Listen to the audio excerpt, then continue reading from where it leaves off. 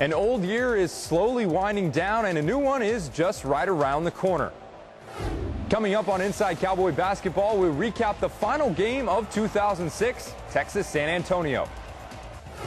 Plus, sophomore Kenny Cooper tells us what he worked on the most during the offseason.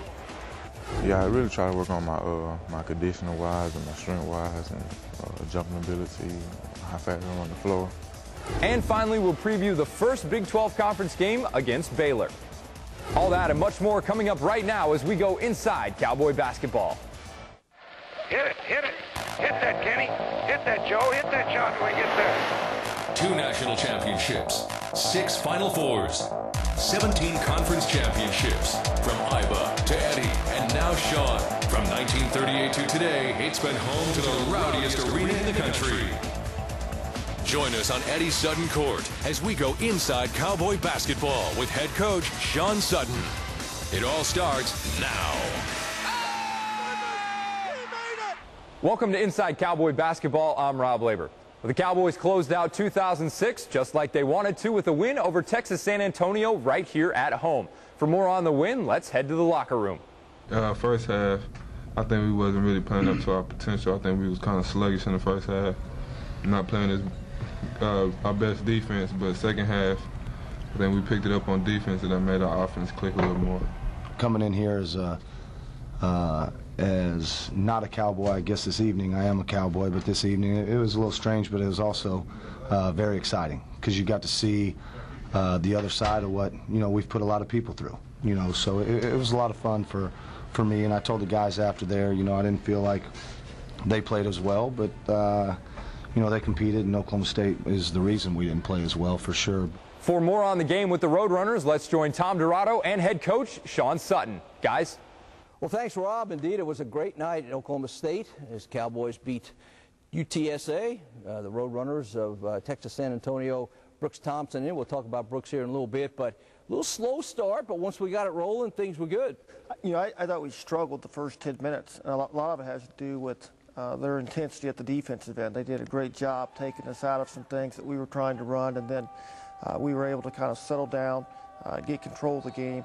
One of the things that I felt was really critical in this game was that we controlled the pace. They wanted to make it more of a half-court, methodical game, and they had it that way for the first 10 minutes. Then we were able to generate the tempo and get the pace going up and down a lot more faster to our liking, and we're able to get some things going to the basket. Got to the free throw line, had a big run at the end of the first half, and then a big run to start the second half and really blow it open. And I thought we played extremely well the last 28 minutes. The Cowboys 16-2 run to close the first half over the last 5.5 minutes, and then a 6-0 run.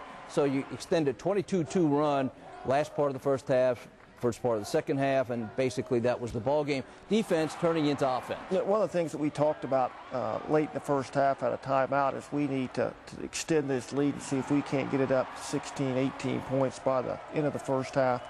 We were able to do that, and I thought it was very critical that we come out the second half, reestablish the momentum, see if we couldn't break it open to 25 points, and I think we had it right at 25 points at the 15-minute mark in the first TV timeout, and we were able to force them in some turnovers and get some layups and dunks at the other end, and right now our team is a lot better, and we can get out and run and transition and convert turnovers to baskets. Yet another good game for Kenny Cooper. It's, I think, the 4th in a row. Coop turns in a career high as far as minutes played, and I tell you, he's looking more confident in everything he does. Playing so much better, and playing with a smile on his face, and he's got tremendous confidence right now. And as you mentioned, he's really played 4 great games in a row, going back to Ball State, his performance against Tennessee and Nashville.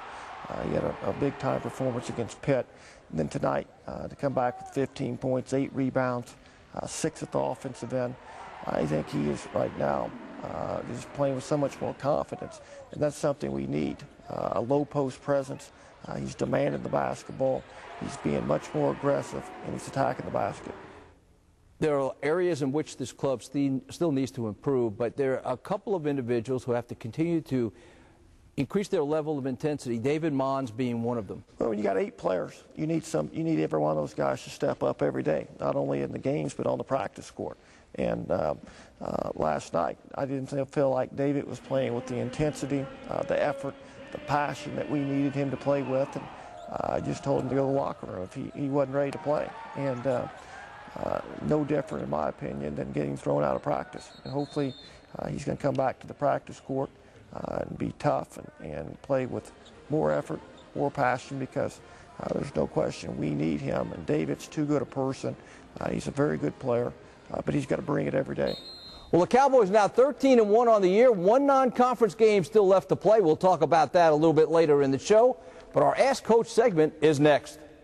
Inside Cowboy Basketball is brought to you in part by Arby's, your Central Oklahoma Honda 5 dealers, Oklahoma Farm Bureau, O'Reilly Auto Parts, your Oklahoma Ford dealers, Conoco and Phillips 66, and your Oklahoma Chevy dealers.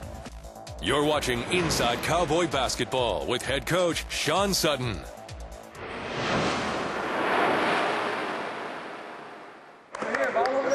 Where's our other guards at? These guys just went. Here, guards. Ready? Right here. Come on, guys. It's not very complicated. Ready over there. Swing it. Swing it. Go get him. Get him, David. Bust it. Go get it, David. Go get it. Good, Kenny. This side. This side. Let's go ball game. Run over there and get him, Kenny. Go get him.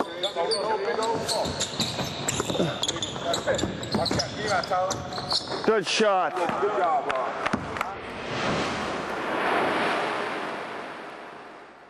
Get your questions ready. It's time to ask Coach. And our first question this week comes from Rick in Oklahoma City. A timely one. What was it like coaching against Brooks Thompson, your good friend? You know, I enjoyed it, especially the way the game I bet ended. you when did. You by 37 points. But Brooks is a very good friend of mine, and we've been friends for a long time. And I've really enjoyed watching his daughters grow up. He's got a great wife in Michelle, and really, you know, an outstanding player at Oklahoma State, and been very instrumental in what we've been able to accomplish in the 17 years we've been at OSU, and very proud of the coach that he's turned into. There's no question in my mind that he'll do an outstanding job with the UTSA program, and I think it's just a matter of time before he has them competing for Southland Conference championships. He's got a great future, really knowledgeable and extremely competitive, and that was great. It was great to see the fans acknowledge him last night with the ovation, because he has been a big part of what we've been able to do, not only as a player, but the 2 times he came back to help us on our staff. The first time being an administrative assistant, the second time being the director of basketball operations. So I'm very proud of him, and I hope that his team will win a lot of games coming up in the conference. Bill up in Bartlesville, this is a good one. I know what he's going to say, but how do you feel about playing 3 of your first 5 conference games on the road as we look ahead? Not too thrilled about that one, especially with the first one being at Kansas and Fog Island Fieldhouse. But, you know, with the schedule, you have no control of that. You have to play the games when they tell you to, and it all evens out in the long run. So not a huge deal, but important that I think any time in conference play, you've got to win at home. And that's the thing that last year got us into problems, because it's very difficult to win on the road in this league. So you've got to protect your home court, win all your games at home, and then go on the road and steal some games. Well, I appreciate all the emails that you sent in, and every week we look to get your questions. We'll pick 2 out of the hat, and hopefully we'll get to yours real soon, as early perhaps as next week. You can send those to askcoach@fox23.com. Now, we talked about the final non-conference game still on the horizon. We'll get to that, but we'll first throw it back to Rob. Thanks, Tom. Coming up after the break, junior forward Marcus Dove tells us what he loves the most about playing basketball right here at OSU. That's next when Inside Cowboy Basketball continues. But first, a little trivia. Which Cowboy holds the record for the most blocks in a season? Is it A, Bryant Reeves, B, Joe Atkinson, or C, Andre Williams? The answer a little later as Inside Cowboy Basketball continues in a moment. You're watching Inside Cowboy Basketball with head coach Sean Sutton. Since my days at OSU, I've been doing a lot of different things. Went and obviously played for a while, but now I've gotten into the coaching business, and now the head coach at the University of Texas, San Antonio. Well, life's been great. I've been fortunate, obviously blessed with a wonderful wife and 2 young daughters, 6 and 3, and things have been great. And I owe a lot to this university and to this basketball program, and it's been a tremendous deal. And I'm sure thankful that Sean brought me back and brought the rest of the former Cowboys back. No, I think they're beautiful. You know, I think they're as nice as facilities you'll see in America, and I think you know, it's well deserved. You know, with the success the football programs had and the wrestling, and you know, you can go down the line, the success of the programs, but the success of the basketball program, and this year will just, you know, keep the success going with the nice facilities, and with recruiting these days, you got to have certain things. So they've done a tremendous job with these facilities, and I know that they're doing a lot more with this athletic village. I look forward to coming back and seeing it.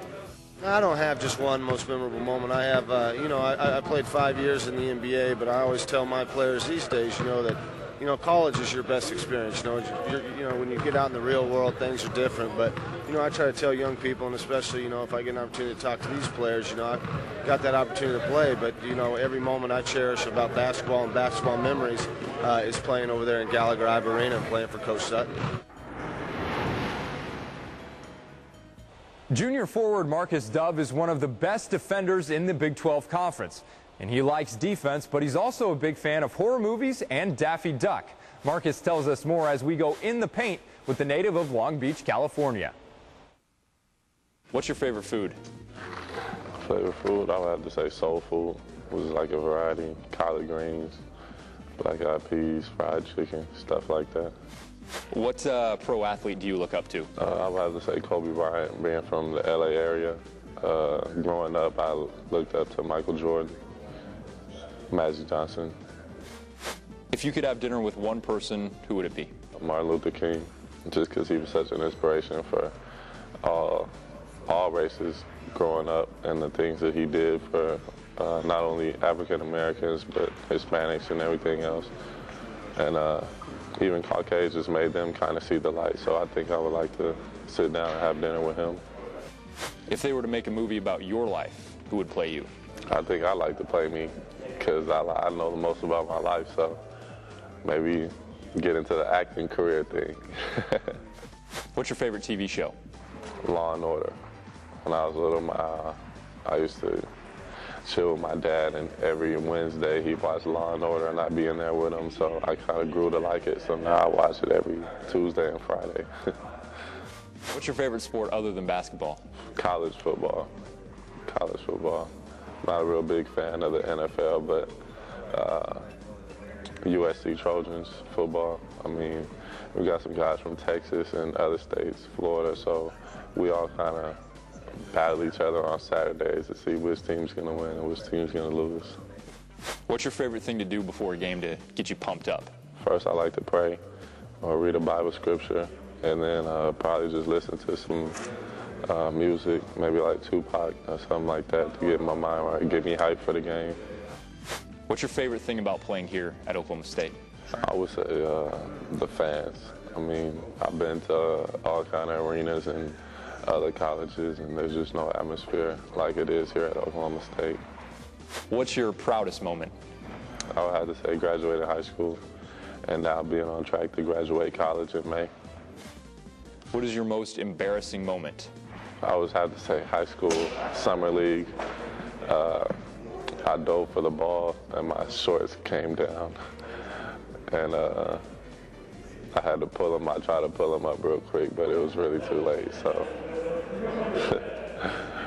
Coming up after the break, sophomore center Kenny Cooper tells us who influenced him while he was growing up. That's next when Inside Cowboy Basketball continues.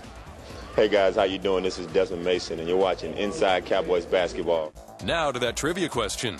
Which Cowboy holds the record for the most blocks in a season?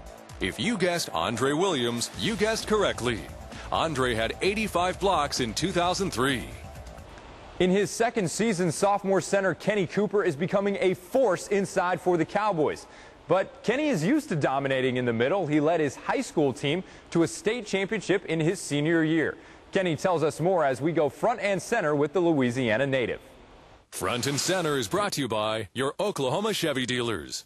Kenny, you're no longer a freshman, no longer the lowest guy on the totem pole. What's it feel like to finally move up a little bit and start your sophomore season? I think, you know what I'm saying, the biggest thing was getting experience or whatever, so I think sophomore be more experience for the game. What did you work on in the offseason? Was there maybe one facet of your game that you really focused on and tried to improve over the summer? Yeah, I really try to work on my conditional wise and my strength wise and jumping ability, how fast I'm on the floor, and post moves defensively. I work on that a lot. Is there one thing in your game that you feel like you have now that maybe you didn't have last year?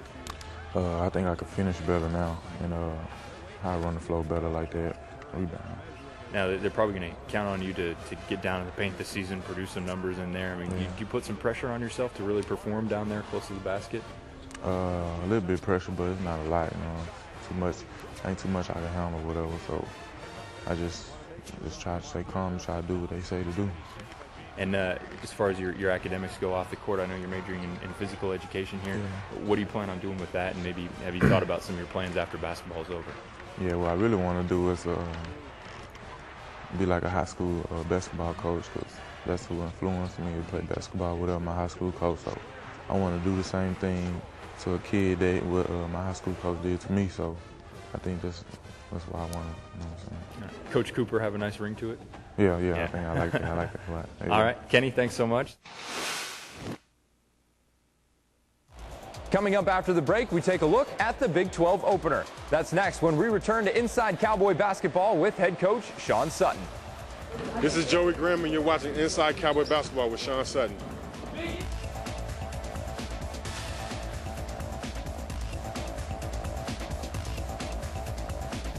Inside Cowboy Basketball is brought to you in part by Arby's, your Central Oklahoma Honda 5 dealers, Oklahoma Farm Bureau, O'Reilly Auto Parts, your Oklahoma Ford dealers, Conoco and Phillips 66, and your Oklahoma Chevy dealers. The Cowboys close out the non-conference portion of their schedule and open up Big 12 play next week. Let's rejoin Tom Dorado and head coach Sean Sutton as they look ahead to Southwestern Oklahoma State and Baylor. Guys? Well, thanks again, Rob. And again, Tuesday night, Southwestern Oklahoma comes into town. And then, hey, a couple of days later, Big 12 season begins.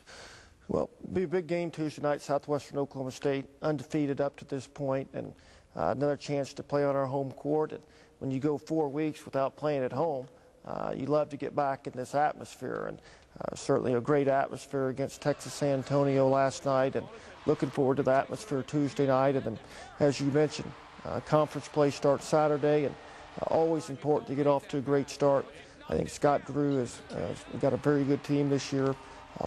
Almost their whole team back from a year ago, and have been impressive and playing well lately. So 2 big games. Hopefully we can close out the non-conference schedule 14-1, then get off to a 1-0 start in the Big 12.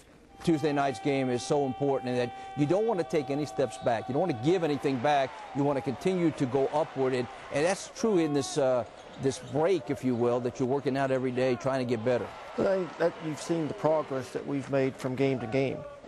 I thought we got better last night against Texas San Antonio, and hopefully we're going to get better Tuesday night against Southwestern Oklahoma State. And normally, most college teams make a lot of progress during this time of year. Typically, our teams have always made a lot of improvement, a lot of strides in between the 2 semesters, getting a chance to work out twice a week. So hopefully, we're going to continue to get better. We still have a lot of room for improvement, and I really like the attitude, how hard our guys are working every day, and we'll hope that we continue to get better and we can win both these games coming up. Well, Sean, congratulations on that win 13. See you Tuesday night. Okay, Tom. That wraps it up from here, Rob. We'll send it back to you.